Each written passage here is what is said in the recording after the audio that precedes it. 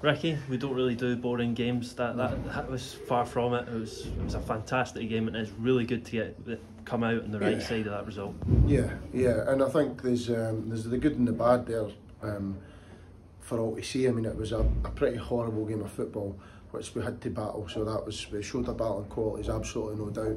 But you know, within the space, I think it felt like 1 minute, but I think it was probably about 5 minutes that Marky missed his penalty. Marky's been spot on with him, you know, we can't criticise that at all. But then they got the park, a clearance, and the boy nips in and scores, and you're like, you know, you're scratching your head a little bit.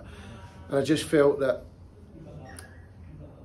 those situations, I thought it was a harsh penalty, but the referee saw it, he's closer to me, like, okay. I think the second and third goal, we need to defend it better, and I've said that to him, and like, we're better than that. It's important that the boys know they're better than that, and we went through games and situations where it's a battle and it's a scrap and we have to defend the box, and we need to defend that well, and we defended the box really well, but we've got to do it every time. So that's talking about clearances and you know, just basic things to make our life a little bit more easy. I felt panic set in a little bit in those moments. Cammy, for example, and I spoke to him, so his clearance, but I thought Cammy was brilliant. I thought he defended brilliantly, like, after that, you know, he really did.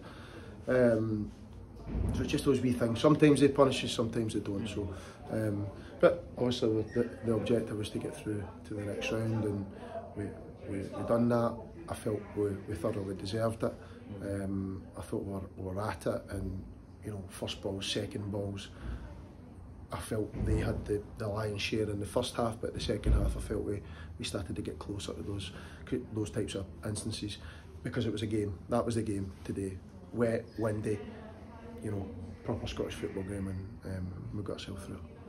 As you say, it was quite a scrappy first half. That maybe suited Bowness, because I felt like once we started the second half, we looked the better football team. We got the ball down the deck a wee bit more and caused them real problems. We said that at half time, look, just let's get it forward with good quality, and if we can, we obviously changed it after 10 minutes to a 2, and that was kind of part of my plan, depending on how the game was going to go. I thought that worked really well. I thought Mark and Jamie done really well up front. I thought Ross really worked hard first half, but we were too isolated from him. We couldn't get on the second balls. We struggled to get the ball up to him with good quality, so we changed it. It was 10-12 minutes after half time, but I felt the second half we were better. I don't think there was much in it. I mean, if you're looking at chances for them, I think we limited them to maybe 4-5 chances maybe, and they seemed to score the ones that they got. So that's where we're at now. But the biggest difference for last week is we won the game. We took our chances, because between the two performances, it was a different performance, which I felt we were unlucky in stages of the game not to have more goals, and to concede as many, we still had to defend better in individual moments, and I felt today over a piece we've done that, which is important to take into Wednesday night.